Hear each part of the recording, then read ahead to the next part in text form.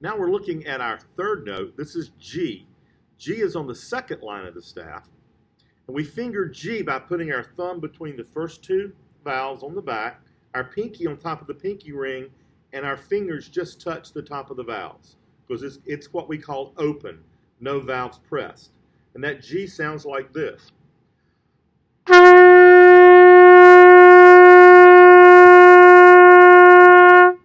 Try that with me. Ready? And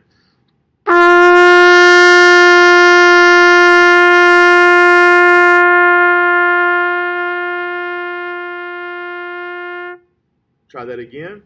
Ready? Now.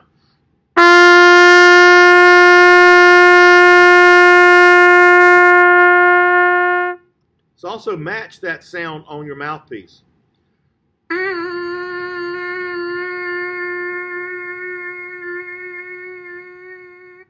Now buzz that on your mouthpiece while I play it on the trumpet. Here we go.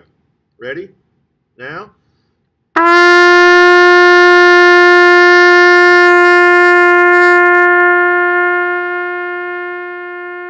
To raise this pitch up, I'm pulling the corners of my lips back.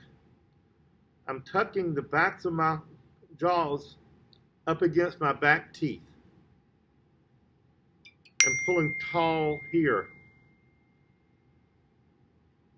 to make the sound, to raise the sound up.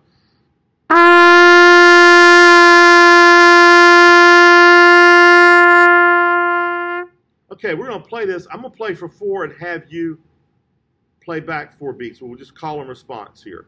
I'll play first. Here we go. 1, 2, me first.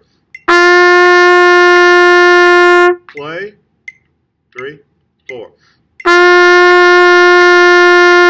Play. 2, 3, 4.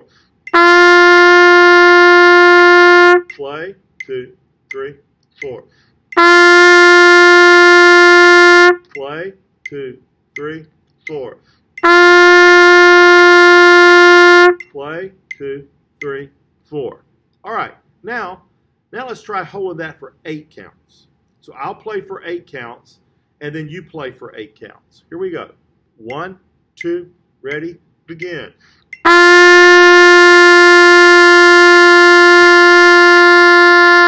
Play. 2, 3, 4, 5, 6, 7.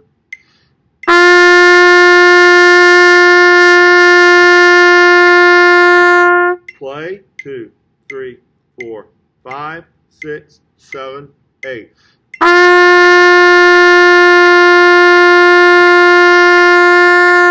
Play. 2, 3, 4, 5, 6, 7, 8. Keep backing this up and going over it. Do that. Hold that out 8 on the horn. Hold it out 8 on the mouthpiece. Make sure we're tucking our corners back and that we're not pushing down with the lips.